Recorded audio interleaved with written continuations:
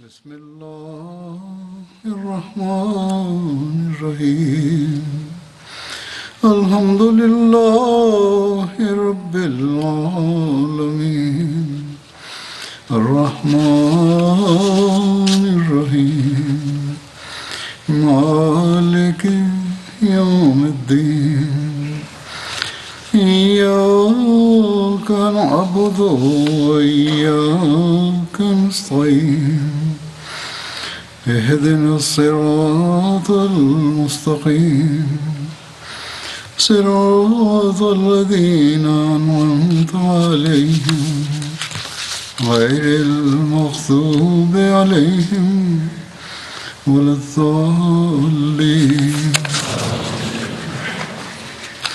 لن تنالوا البر حتى تنفقوا مما تحبون وما تنفقوا من شيء فإن الله به عليم تم ہرگز نیکی کو پا نہیں سکو گے یہاں تک کہ تم ان چیزوں پر خرچ کرو جن سے تم محبت کرتے ہو، اور تم جو کچھ بھی خرچ کرتے ہو تو یقیناً اللہ اس کو خوب جانتا ہے۔ اس آیت میں اللہ تعالیٰ نے واضح فرما دیا کہ نیکی کے اعلیٰ معیار اس وقت ہی حاصل ہوتے ہیں جب تم خدا تعالیٰ کی رضا حاصل کرنے کے لیے اللہ تعالیٰ کی راہ میں وہ خرچ کرو جس سے تم محبت کرتے ہو۔ اس کی وضاحت فرماتے ہوئے ایک جگہ حضرت مسیح علیہ السلام نے فرمایا کہ تم حقیقی نیکی کو جو نجات تک پہنچاتی ہے ہرگز پا نہیں سکتے بجز اس کے کہ تم خدا تعالیٰ کی راہ میں وہ مال اور وہ چیزیں خرچ کرو جو تمہاری پیاری ہیں۔ پھر ایک جگہ آپ نے فرمایا کہ مال کے ساتھ محبت نہیں چاہیے۔ اللہ تعالیٰ فرماتا ہے لن تنالوا البر حتیٰ تنفقوا مما تحبون، تم ہرگز نیکی کو نہیں پا سکتے جب تک کہ تم ان چیزوں میں سے اللہ کی راہ میں خرچ نہ کرو جن سے تم پیار کرتے ہو۔ فرمایا بیکار اور نکمی چیزوں کے خرچ سے کوئی آدمی نیکی کرنے کا دعویٰ نہیں کر سکتا۔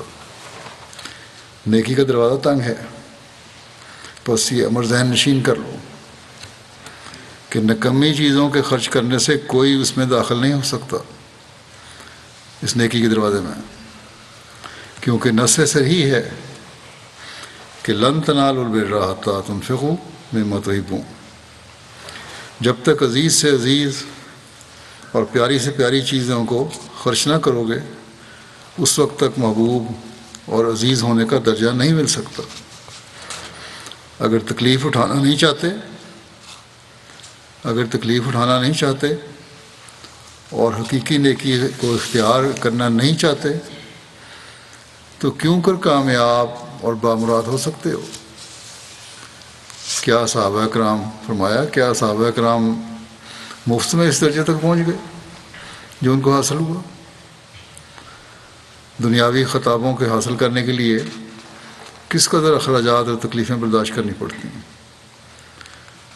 تو پھر کہیں جا کر ایک معمولی خطاب جس سے دلی اطمینان اور سکینت حاصل نہیں ہو سکتی ملتا ہے۔ خطاب ایسا ملتا ہے، ضروری نہیں کہ اسے دلی سکینت بھی حاصل ہو، لیکن اس کے لیے محنت کرتا ہے انسان۔ پھر خیال کرو کہ رضی اللہ عنہم کا خطاب جو دل کو تسلی اور قلب کو اطمینان اور مولا کریم کی رضا مندی کا نشان ہے، کیا یوں ہی آسانی سے مل گیا صحابہ کو؟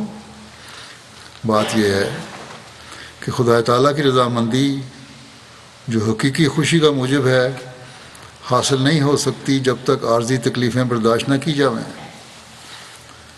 خدا ٹھگا نہیں جاتا۔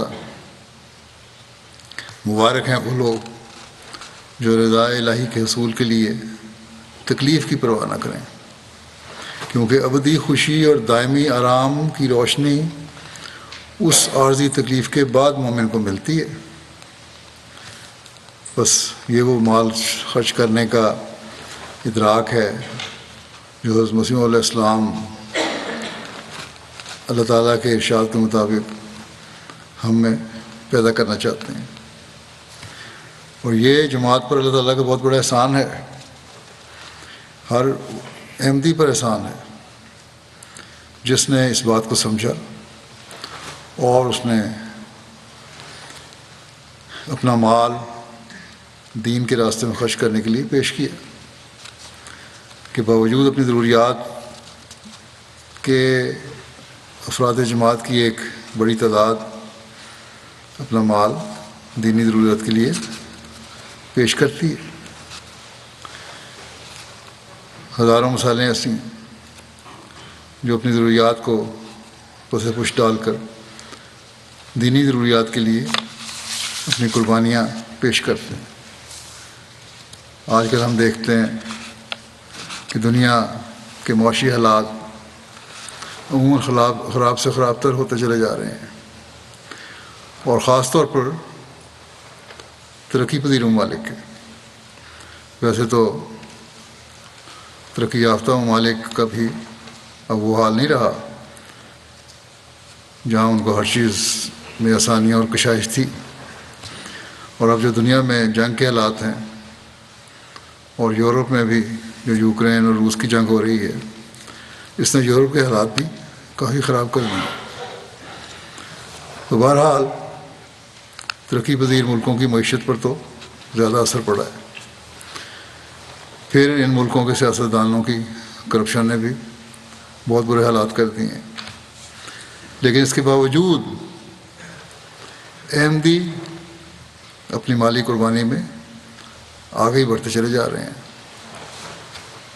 ایک دنیا دار کی نظر میں یہ ایک ایسی بات ہے جس کو سمجھنا مشکل ہے، لیکن جن کے ایمان مضبوط ہیں انہیں پتہ ہے کہ یہ قربانی اس لیے ہے کہ اس کے نتیجے میں اللہ تعالیٰ کے فضل نظر آتے ہیں.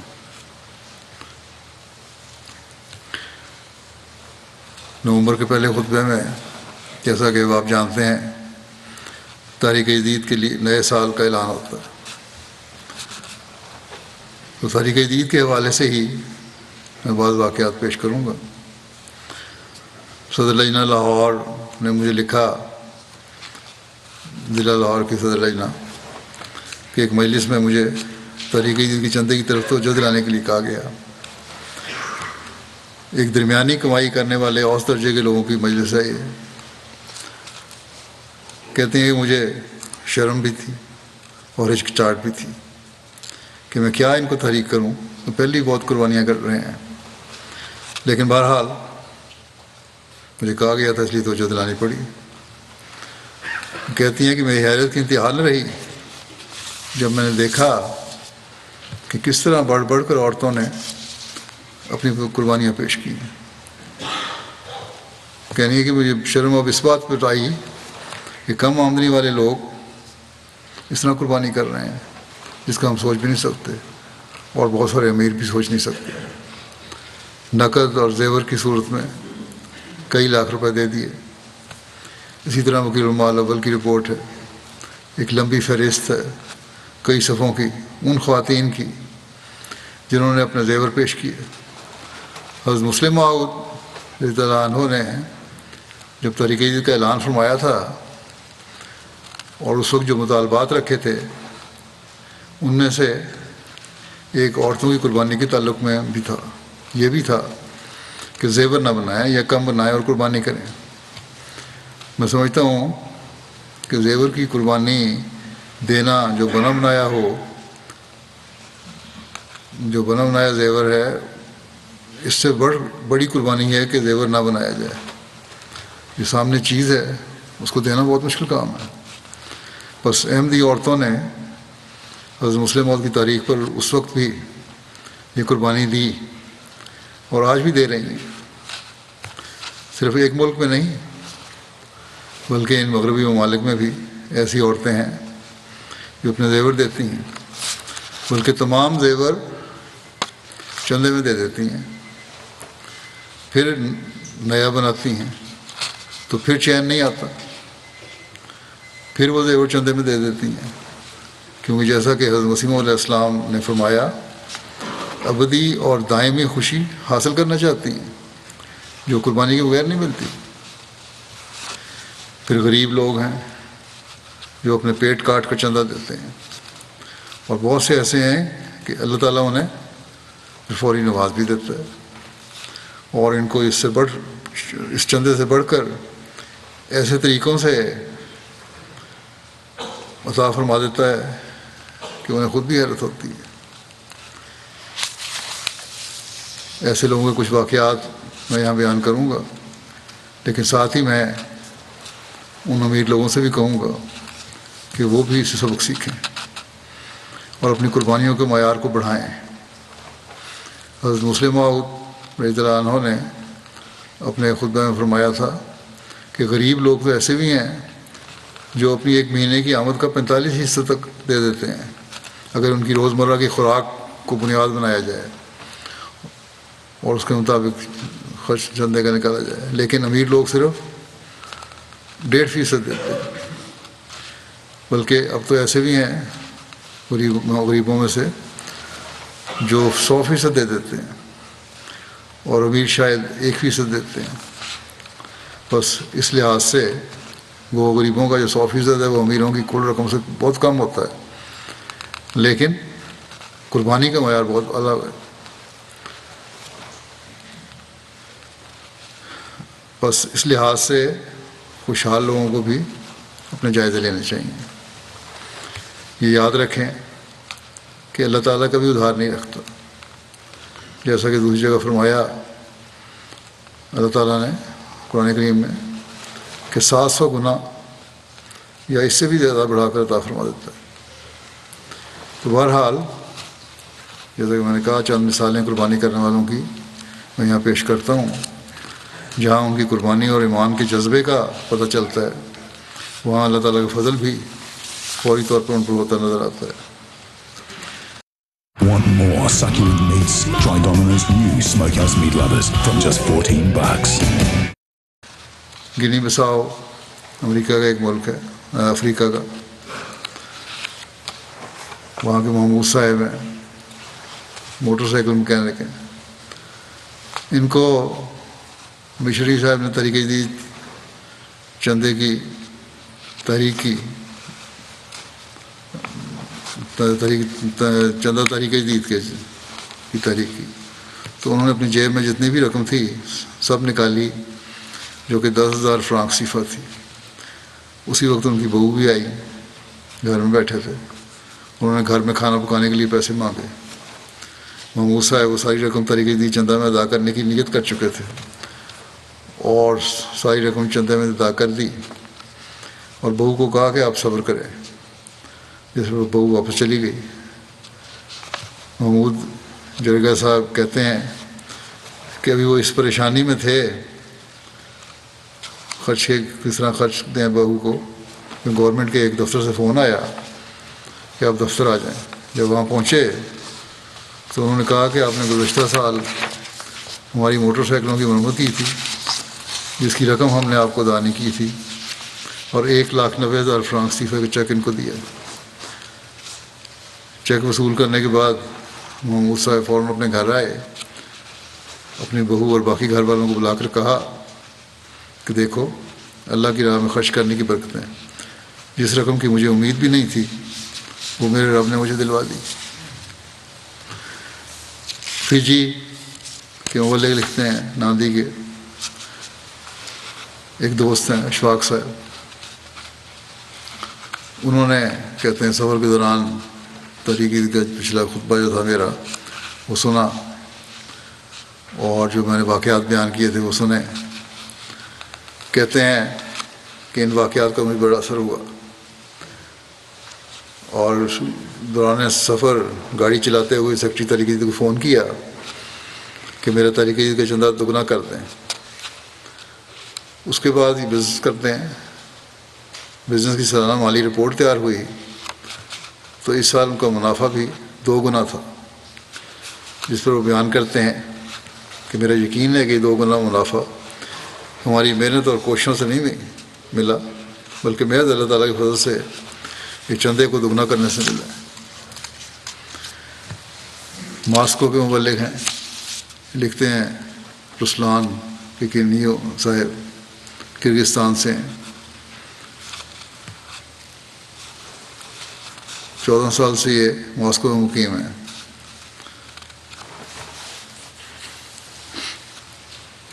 کہتے ہیں پہلے بھی یہ مالی قربانی کی طرف توجہ کرتے تھے، تقریباً ایک سال قبل انہوں نے جب میرا خطبہ مالی قربانی کا سنا تو کہتے ہیں میں اور زیادہ مجھے کو بڑا مزہ آیا سن کے، اور اس کے بعد انہوں نے کہا کہ میں بھی اس میں شامل ہوتا ہوں ان لوگوں میں جو قربانیاں کرنے والے ہیں، اور بلا ناغہ روزانہ کی آمد کا 10% حصہ چندے کی آمد میں بھجوانا شروع کر دیا۔ کچھ چند صدقے میں تھا اور باقی چندے میں۔ کہتے ہیں کہ یہی طریقہ انہوں نے قائم رکھا ہوا 1 سال سے۔ مبلغ کی جو بدلی ہوئی دوسری جگہ، تو اس وقت ان صاحب کا یہ روسی مزاج ہیں، کرغزستان کے ہیں۔ پہلا سوال یہ تھا کہ کیا اب بھی میں اپنا چندہ جس طرح میں ادا کرتا تھا اتنا جاری رکھ سکوں گا؟ تو یہ انقلاب ہے جو مسیح موعود علیہ السلام نے لوگوں میں پیدا کیا، ایک فکر ہے چندہ دینے کی۔ تنزانیہ کے امیر صاحب لکھتے ہیں وہاں کی ایک جماعت ہے، وہاں محمد ثانی صاحب ہیں، ایک شخص نوکری کر رہے تھے، مالی نقصان ہو گیا اس کمپنی کو جہاں نوکری کرتے تھے۔ اسی وجہ سے مالک نے کہہ دیا کہ تمام کارکنان کی تنخواہوں میں سے کٹوتی ہوگی۔ اس پر انہیں بہت دکھ ہوا۔ چندہ تحریک جدید کی ادائیگی کا آخری مہینہ تھا۔ جب ان سے رابطہ کیا گیا تو انہوں نے اپنی مشکلات کا اظہار کیا۔ معلم نے جب رابطہ کیا، مشکلات کا اظہار تک نہیں کیا کہ کیا مشکل ہے، بلکہ اللہ تعالیٰ پر کامل بھروسہ کرتے ہوئے اپنا وعدہ مکمل کر دیا۔ وہ کہتے ہیں کہ اگلے ہی دن ان کے مالک کا فون آیا کہ ان کی تنخواہ میں سے کٹوتی نہیں ہوگی۔ چنانچہ دیگر ساتھیوں کی تنخواہوں میں کٹوتی ہوئی، لیکن ان کی تنخواہ مکمل وصول ہوئی۔ وہ بھی کہتے ہیں کہ یہ میں نے جو چندہ اس وقت تحریک کا ادا کر دیا تھا اس کی وجہ۔ ملاوی ایک ملک ہے، وہاں کی مانگوچی ڈسٹرکٹ سے تعلق رکھنے والے ایک بزرگ خاتون ہیں، کھیتی باڑی کرتی ہیں، اسی پہ ان کا گزارا ہے۔ تحریک جدید کا وعدہ لکھوایا انہوں نے، ادا نہیں کر سکیں۔ سال کے اختتام پر جب یاد دہانی کرائی گئی کہ اگر وعدہ کسی کا نامکمل ہے تو ادائیگی کر دیں، تو کہتی ہیں بہت کوشش کی انہوں نے، کام کی اور دعا بھی کی کہ کام مل جائے تاکہ وہ اپنی آمد سے وعدہ مکمل کر سکیں۔ کوشش کے باوجود انہیں کام نہیں مل سکا۔ ایک دن وہ مسجد میں نماز عصر ادا کر کے واپس گھر پہنچی تو انہیں خبر ملی کہ ان کے پوتے نے انہیں 45,000 کواچے، وہاں کی جو کرنسی ہے، وہ رقم تحفتاً بھجوائی ہے۔ چنانچہ ان کی خوشی کی انتہا نہ رہی، انہوں نے فوراً معلم کے پاس جا کے اپنا وعدے کی ادائیگی کی، اور بار بار وہ اس اللہ کا شکر ادا کر رہی تھیں کہ انہیں اپنا وعدہ مکمل کرنے کی توفیق ملی۔ تو غریب لوگ بھی ایک فکر کے ساتھ چندے کی ادائیگی کرتے ہیں۔ تنزانیہ کے امیر صاحب کہتے ہیں، شیانگا کی جماعت ہے ایک، مریم صاحب خاتون ہے، فون آیا ان کو، کہتی ہیں مجھے معلوم کا، انہوں نے تحریک جدید کے بقائے کی طرف توجہ دلائی۔ کہتے ہیں گھر کے استعمال کے لیے اس وقت میرے پاس صرف 10,000 شلنگ تھے، وہ میں نے چندے میں ادا کر دیے۔ پھر اللہ کرنا ایسا ہوا کہ اسی دن اللہ تعالیٰ نے مجھے 1,00,000 شلنگ لوٹا دیے، اور وہ بھی کہتی ہیں सब चंदे की बरकत है। गिनी बसाओ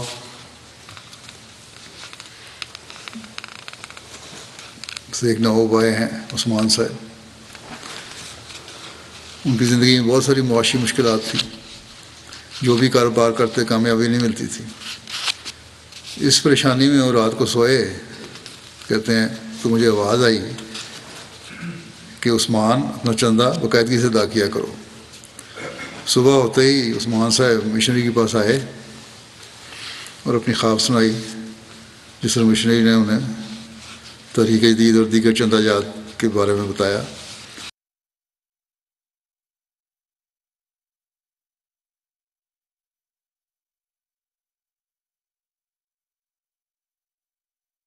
Did you know that the best way to make an extra income on Amazon is not by setting up an online store? Ashhadu an la ilaha illallah wahdahu la sharika lahu wa ashhadu anna Muhammadan abduhu wa rasuluh. Amma ba'du fa'udhu billahi minash shaitanir rajim. Bismillahir rahmanir rahim. Ma tara fi khalqir rahmane min tafawut farji'il basara hal tara min futur summarji'il basara karratayni yanqalib ilaykal basaru khasi'an wa huwa hasir. No incongruity canst thou see in the creation of the gracious God. Then look again. Seest thou any flaw? Aye, look again, and yet again. Thy sight will only return unto thee, dazzled and fatigued. These verses from chapter 67 of the Holy Quran were recited at the beginning of a speech. That speech was given 37 years ago. The occasion was the Nobel Prize banquet, 1979, in Stockholm, Sweden.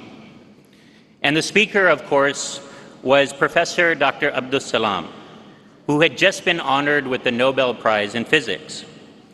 And after reciting these verses, Professor Salam said, and I quote, "This, in effect, is the faith of all physicists.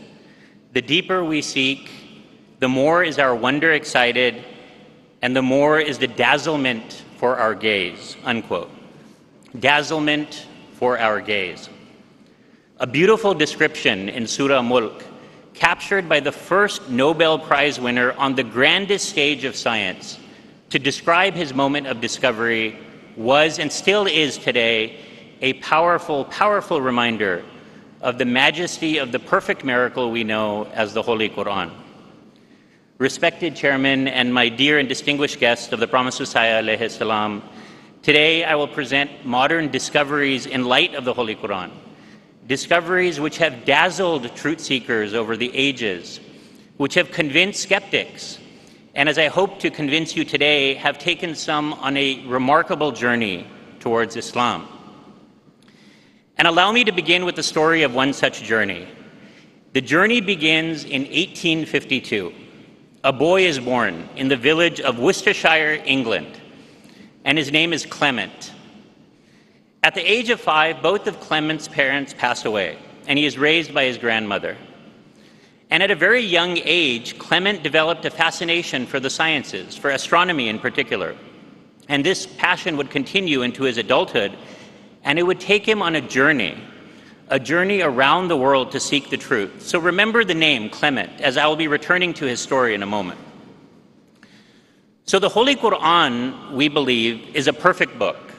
In his Ala Oham, Hazrat Aqdas Masih Maud alayhi salatu wasalam described the Quran as an unlimited treasury of insights, verities, and wisdoms, which are expounded in every age. But before I get into some of the examples of this wisdom, we should ask ourselves a general question about persuasion and prediction. How can a skeptic be convinced that a discovery is a fulfillment of a prediction made long ago? It is not surprising that atheists have presented criteria to check the genuineness of a prophecy. For example, Doug Kruger, in his book, What is Atheism, lists some of these criteria. For example, he says the prophecy must be clear and unique. The prophecy must be of an unlikely event. It must not be the result of an educated guess. And the event which fulfills the prophecy mustn't be staged or manipulated. So let us apply these criteria, and let us apply it to a simple example from the Holy Quran. Allah Ta'ala says in chapter 15, verse 10, Inna nahnu nazzalna zikra wa inna lahu lahafizun. Verily, we ourselves have sent down this exhortation, and most surely we will be its guardian. So based on this verse, as we all know, Muslims believe the Quran is unchanged from its original revelation 14 centuries ago. But skeptics for years have questioned this claim. But a discovery made only last year has proven this prophecy to be true. Carbon dating technology at Oxford University has shown that fragments of the Holy Quran found at the University of Birmingham in England in 2015 are dated from the time of the Holy Prophet ﷺ, proving that the contents of the Quranic text have indeed been preserved. So by this example, we have a prophecy that is clear, unique, made well before its fulfillment, not based on an educated guess, and unstaged, fitting all of those criteria. So this demonstrates that even by the yardstick of one who denies the very existence of God, divine miracles in the form of fulfilled predictions exist throughout the Holy Quran as a sign of its truth.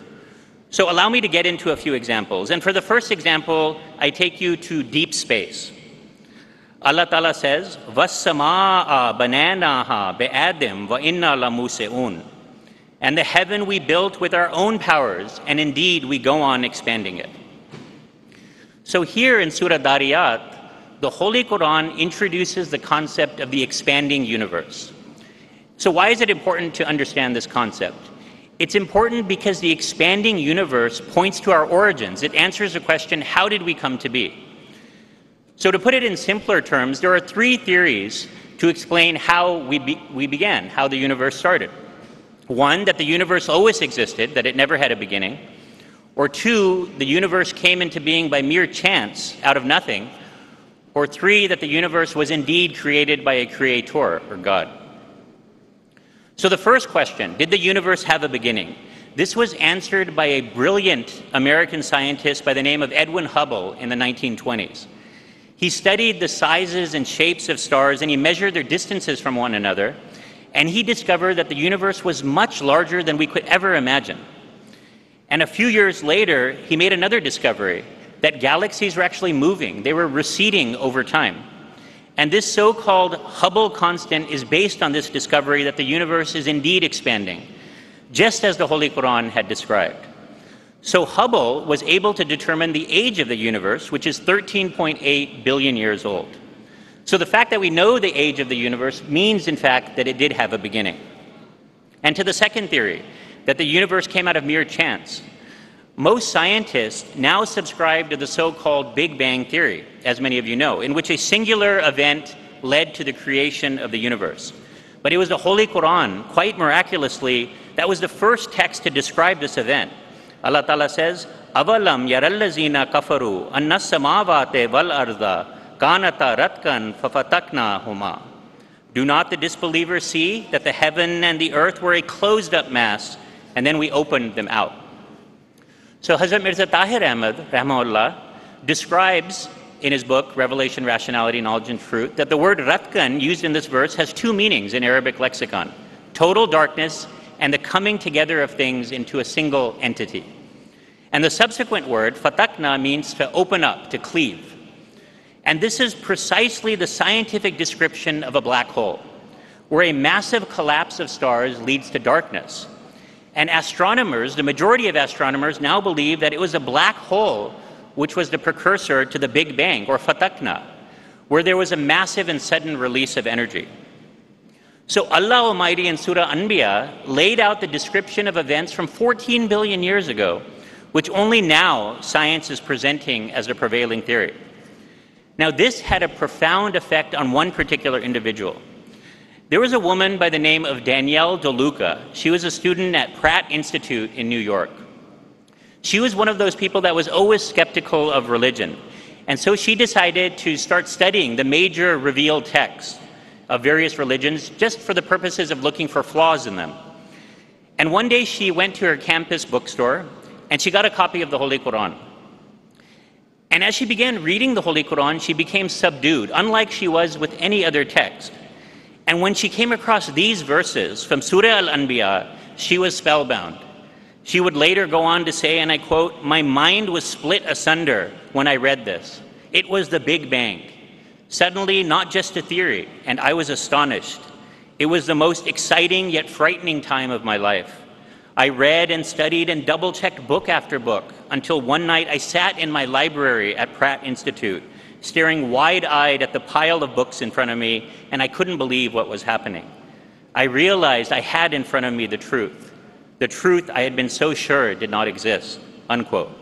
So remember those words in Surah Mulk, confused, dazzled, precisely the description of the impact of the words of the Allah Almighty on Danielle DeLuca, and she accepted Islam.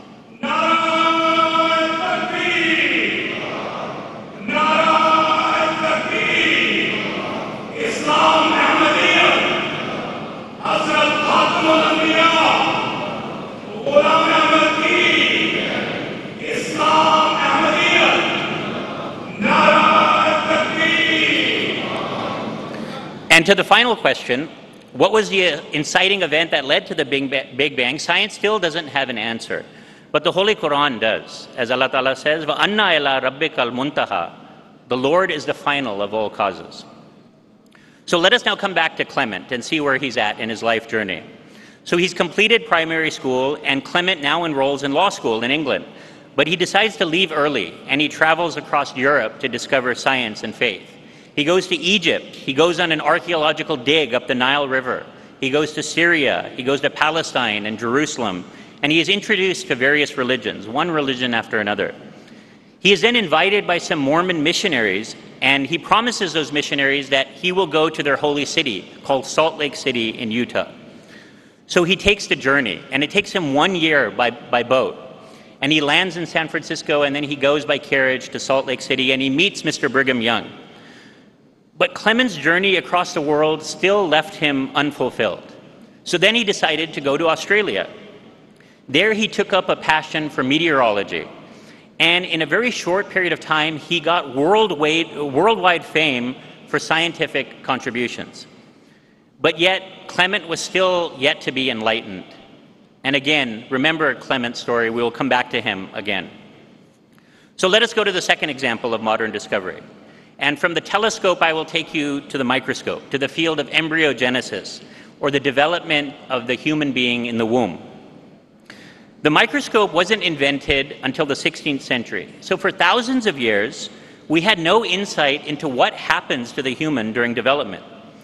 Until, that is, modern science finally caught up with what was already revealed in the Holy Quran 1400 years ago. Allah Ta'ala says in Surah Zumar, "Khalqam min ba'de khalqin fi zulumatin salasa." He creates you in the womb of your mothers, creation after creation, in threefold darkness. And further, in the Holy Quran, Allah Ta'ala gives even more description of embryogenesis in much more detail. In Surah Mu'minun, chapter 23, verse 14, Allah Ta'ala says, "Summa khalaqna nutfata alaqatan fa khalaqna al-alaqata muzghatan fa khalaqna al-muzghata izaman fa kasawna al-izama lahma summa ansha'nahu khalqan akhara fa tabarakallahu ahsanul khaliqin." Then we fashioned the sperm into a clot. Then we fashioned the clot into a shapeless lump. Then we fashioned bones out of this shapeless lump. Then we clothed the bones with flesh. Then we developed it into another creation. So blessed be Allah, the best of creators. So the first verse describes zulumatin salasa, 3 veils of darkness in the womb of the mother. And scientists have now determined that there are 3 layers essential for fetal development: the abdominal wall, the uterine wall, and what's called the amniochorionic membrane, 3 veils of darkness. And the second verse specifically describes the appearance of the embryo during its development, using words such as mudga, meaning chewed flesh, or laham, meaning intact flesh, to distinguish the specific stages and the shape of the embryo during development. Dr. Keith Moore was a professor of embryology in Toronto. He studied embryogenesis, and he became a leading expert in its field. Now, he looked at these verses, and after pondering over them, he actually edited his own medical textbook to include these descriptions laid out in the Holy Quran. In fact, the medical school textbook that I used in medical school was written by Dr. Moore. And in 1981, during a conference of doctors, he said, and I quote, "It is clear to me that these statements must have come to Muhammad from God or Allah, because almost all of this knowledge was not discovered until many centuries later. This proves to me that Muhammad must have been a messenger of God or Allah," unquote.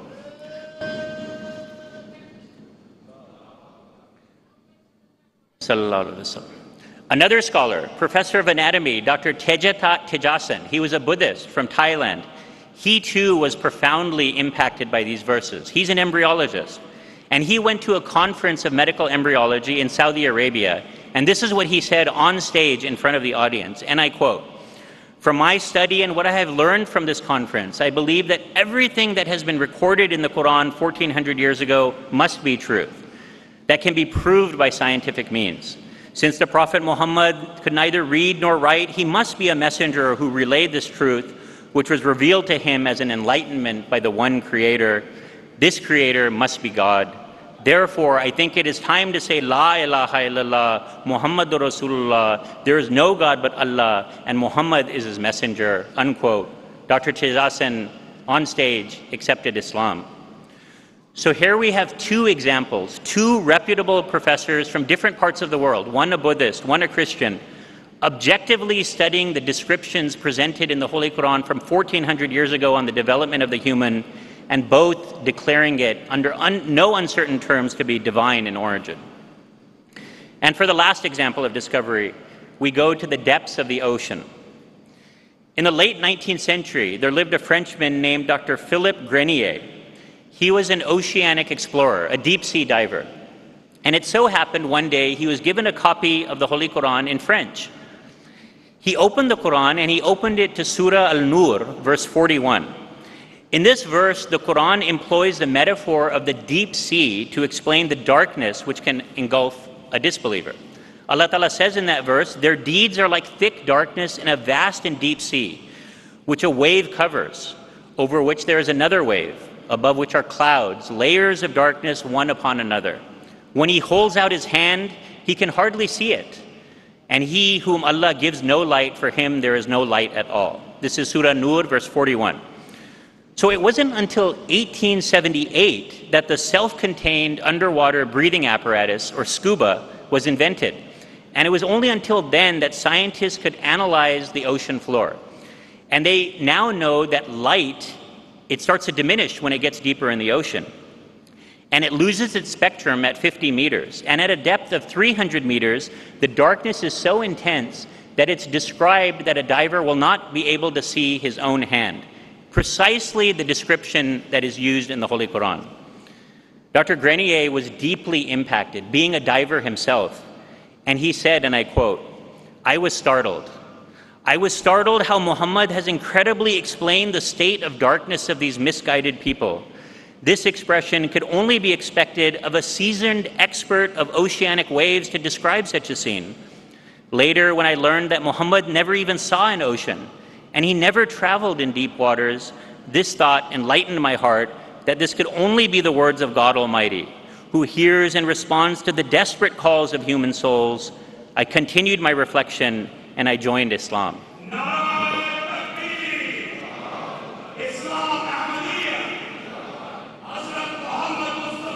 Sallallahu Alaihi Wasallam.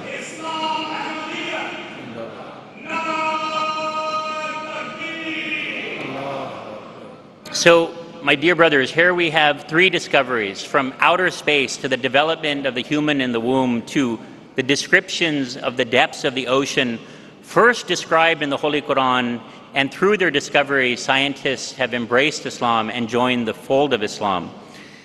And there are many, many more scientific discoveries waiting to be made. Questions that linger, such as whether there is life on other planets, or if there is a single unifying atomic force, or what are the precise medicinal properties of honey. The Quran gives us these answers, but their proof in the form of discovery will come in due time, when Allah wills, inshallah, maybe in our lifetime. maybe from someone among Jamaat Ahmadiyya, maybe from someone in this very room, because we are living in the moment of discovery right now. One only need to read the opening verses of Surah Al-Takwir, the verses recited so beautifully in the beginning of the session by Tariq Malik Saab. Just listen to those verses and you can appreciate that indeed the time of the Akhirin is upon us.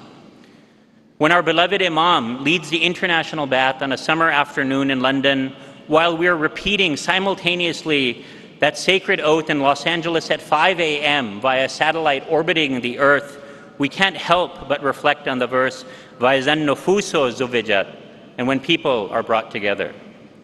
When flying above the Arabian desert are planes which have cut travel time from months to days to mere hours, we cannot help but reflect on the verse, وَإِذَا الْإِشَارُ أُطِلَتْ, and when the she-camels, 10 months pregnant, are abandoned.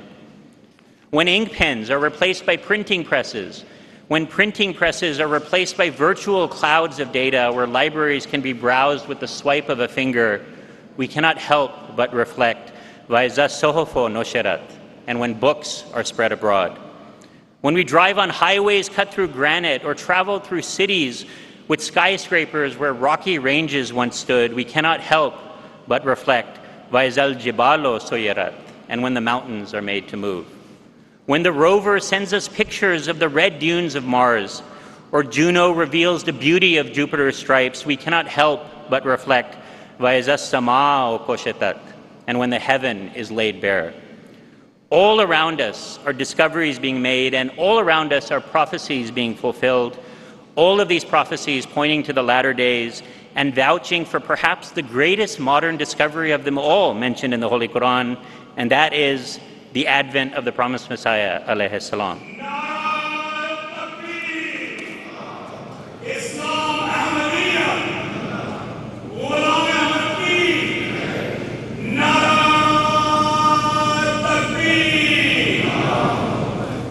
So let us get back to our story of Clement. It is now May of 1908. Clement is a world-famous scientist. He has an institute bearing his name.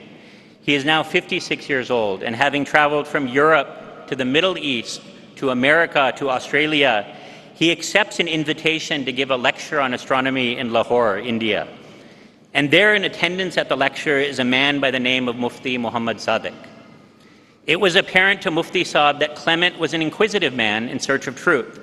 So Mufti Saab approached Mr. Clement and he said, "You are a traveler, you have been to a lot of places, but have you ever seen a prophet of God? And have you ever heard of his claim?" To which Clement replied, "I have traveled to most of the world, but I have never seen a prophet of God, and it is such a person I am looking for." So on May 12th, 1908, Mr. Clement was taken to the village of Qadian, and he found himself in the blessed audience of the promised Messiah, alayhi salam. And over 2 days, 2 sessions with Mufti Saab as a translator, Clement asked Masih Maud alayhi salam many questions on topics: God versus Satan, sin versus virtue, good versus evil, and yes, science versus faith. All of Clement's questions were answered to his satisfaction, and he finally said to the promised Messiah, alayhi salam, and I quote, "I used to think that between science and religion there was some mutual contradiction and opposition, and this is the view generally held by learned men in both camps, but your conception of religion quite reconciles the two," unquote. To which the promised Messiah alayhi salam responded, "That is the very reason for which I have been sent. I have come to prove to the world that no teaching of Islam contradicts any proved and established truth of the sciences," unquote. This was only a few weeks before Blessed Masih Maud alayhi salam passed away from this world. So Clement, a world-renowned scientist, a global traveler, a truth seeker who went across 5 continents during his life searching for answers, he finally found that congruity of science and faith in the tiny hamlet of Qadian, and Allah subhanahu wa ta'ala brought him to the discovery he had sought for so long, the Messiah of the age, who was promised to humanity in the Holy Quran in the purpose of Hazrat Mirza Ghulam Ahmad. And in a letter he would write to Mufti Muhammad Sadiq radiyallahu anhu, Clement declared that he accepted Ahmadiyyat.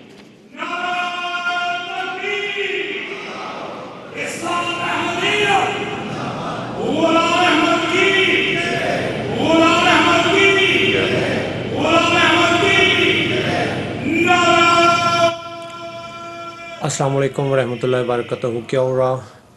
So this is May the peace story of of Clement bliss of Lindley Regg. God He eventually settled in New upon you Zealand, where all. he lived for the Welcome. remainder of his life. His progeny had the honor of I meeting have our some beloved updates Hazur in about 2006 the during his historic resettling visit to refugee New in Zealand. Master 10. Hazur There even are new prayed at the refugees gravesite of settling Mr. in Master Clement 10 Regg, and they are who history facing will some forever record, challenges inshallah, in as the their first life. Ahmadi And many thanks to Muslim Red of New Cross Zealand. who is helping them Clement's to settle, remarkable like story is a helping reminder. find a It's a reminder job to all of and us youth of the harmony between science and and kids Islam, who want to between study, prediction helping and them to persuasion, enroll between for modern school, discovery and the Holy colleges, Quran. universities. And above Thanks to all Clement's our story is testimony to the viewers and purpose listeners of the advent who were of the promised able to Messiah join us Islam, who rightfully today. said, If you "Is have waqt any Khuda Taala ne question mazhabi or umur ko comment, hisse aur please tata ke feel rang mein free nahi to rakha hai, balki mazhab reach out ko to ek science us aur ilm on bana diya hai." और यही वजह contact है कि number ये ज़माना 0800 कश्फ़े हक़ाइक़ का ज़माना है, जबकि हर बात 947526 को or इल्मी रंग email में ज़ाहिर किया जाता है। मैं इसलिए भेजा गया हूँ कि हर एतक़ाद को और कुरान करीम के क़सस को इल्मी रंग में ज़ाहिर करो। God does not describe religious facts in mere stories. He has now brought religion to conform to the sciences, and it is for that very reason that the present age is the age of bringing facts to light, and things are given an academic tint. I have been sent for this purpose, that I may expound Islamic teachings and the